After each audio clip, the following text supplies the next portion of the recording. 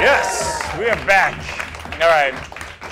You guys are definitely going to love this medical-themed episode. So we have a guest, and he's an integrative oncologist. You were trained at Harvard for oncology, but on top of that, you also went to Stanford and UCLA Medical School for acupuncture. So you were also a former Navy commander, and you treated cancer patients with traditional and complementary therapies.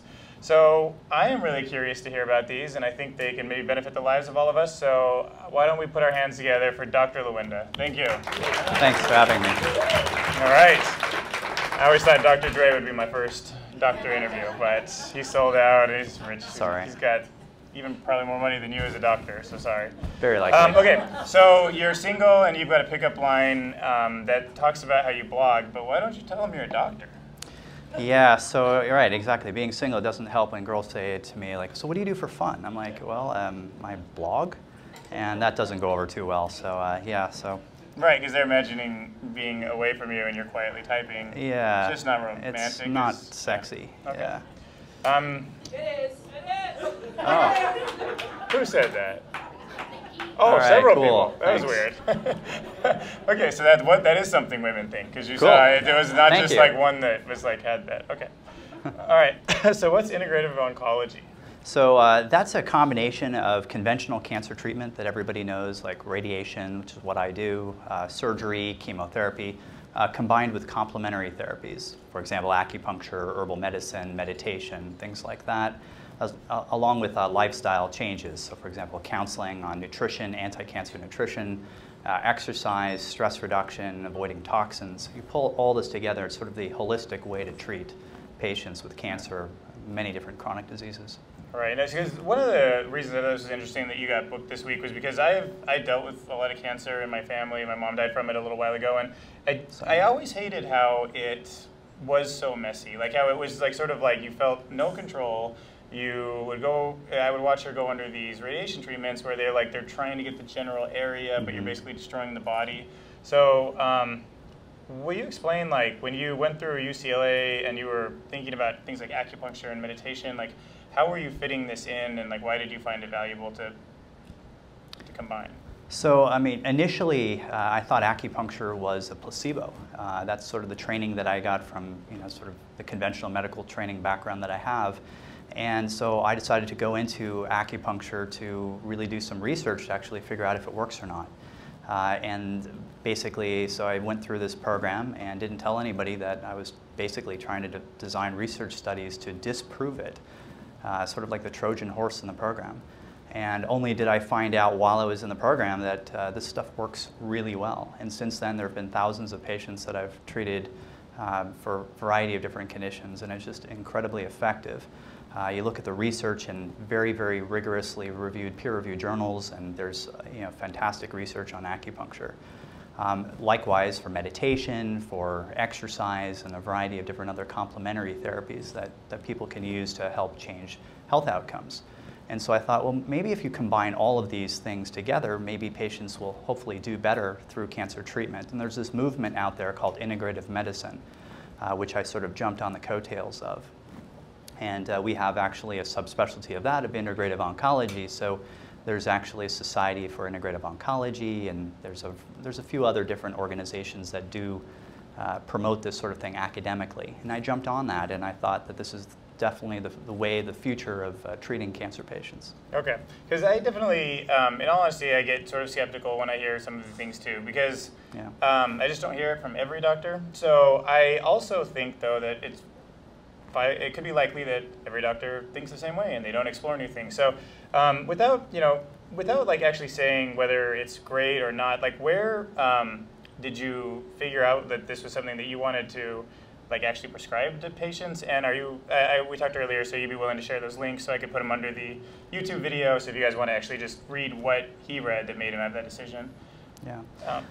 Yeah. So I mean, if you're looking for information on research for justification of, for example, acupuncture, there's a variety of state organizations that basically have, great links that I'll definitely link to. The National Institutes of Health, World Health Organization, they also have great links for a lot of these things. And what I'm specifically picking are things that are evidence-informed. I mean, these are really research-based things. I'm not just... Because you Google, like, you know, is Viagra good? And it's like, Right. yeah. And then it's like, is Viagra bad? And it's like, oh, yeah. Yeah. Like, I'm like, what? It can't be yes both ways. Right. No, Viagra's good. Yeah. Oh. Not that I know personally, but Just I saying, do prescribe it. any medicine you. Right. Yeah. These guys. Yeah. Those people. Yeah.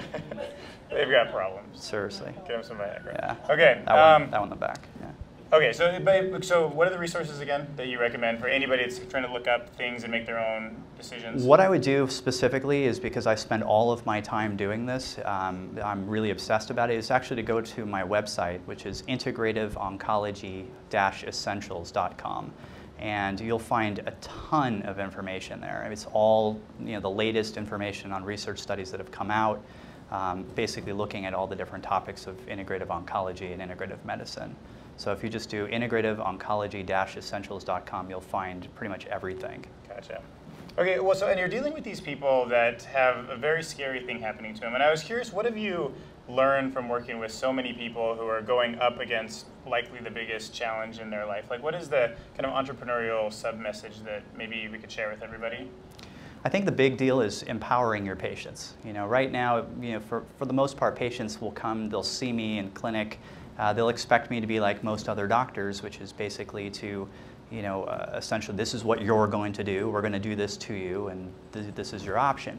But if you give patients a variety of things that they can do on their own, empower them, for example, with a variety of lifestyle changes or complementary therapies that I can teach them how to use, that's really huge.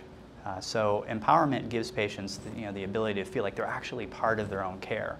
And when you feel like you're part of your own care, you feel more in control and less stressed and more likely to hopefully do better. We know that studies show that patients who feel more in control tend to do better with their treatments. Yeah, I want to feel more in control. Yeah, why not? Well, so let's pretend we all have. No, I'm not gonna say it. I am not gonna say that. But let's say that all of us want the benefits of that control right now. Mm-hmm. How would we go about that? Like, what would you recommend to us? It's going to be person specific. Of course, it depends on exactly what things are going on. So, if you have cancer and you have a specific type of cancer, and we're about to do, let's just say, radiation to you, and I know that you're going to get tired from treatment because that happens. I'll talk to them about a variety of things that may be helpful for fatigue. The number one thing is actually exercise, the exact opposite of what people think to do. So when you're tired, you should go work harder? You actually should exercise because it's the one thing that reduces the... exercise thing, it's a miracle worker. True, drinking beer, Okay, that's also a good one too. That reduces stress, which makes you feel better, so yeah. It's been empty for 3 sips anyways. Right. I just don't. So duels anyhow. Can't get another right now, so dealing with it. Anyways. All right, so we're coming to the end of our time. So let's just make sure people know where they can learn more. We're going to put links in the YouTube channel, but we're also direct them to your blog, and then also any other kind of resources that people should follow up with you. Well, 21st Century Oncology is where I work here in Las Vegas. So anybody can find me through 21st Century Oncology, which is 702-894-5100. Okay. And I just want to put a plug in. There's amazing doctors here in town. That's one thing that I think is very important for people here in Las Vegas to realize. A lot of people end up, thinking that they need to go elsewhere for amazing doctors. Yeah, worst healthcare in the world or something, right? It's the bottom line is the bottom line is that there are some amazing people who are here. We have doctors that are being recruited from all over the country, and a couple of them are actually here today as my guests. Oh, cool! Yeah, thanks for your hard work. Dr. H.L. Greenberg and Dr. Jay Krishnan, who's sitting over back there as well. Oh, very cool. Thank you for supporting. Yeah. That's great. Yeah. Okay, cool. All right, anything else? Got your plug in. We know that there's good doctors somewhere in here. And where do we find? That's what I wanted to ask. Yeah. How do we get? Where are the good doctors? How do you find out? Yeah, like I know we have 2 here, but they're going to leave, and then. Yeah. So how do you know? Yeah. So the bottom line is, I think that if you feel that your doctor that you've gone to is like really amazing, or you've asked a friend and they have a really good doctor that they like, the word of mouth is really the big deal. Okay. So you ask them. And they'll tell you also, if you go to a good doctor, they'll tell you who the other good doctors are. But it's really word of mouth. Okay. Because we have a lot of good ones You travel in here. packs, I can see. We actually do. Yeah. Thank you very much. I appreciate you coming out. All right. Thanks.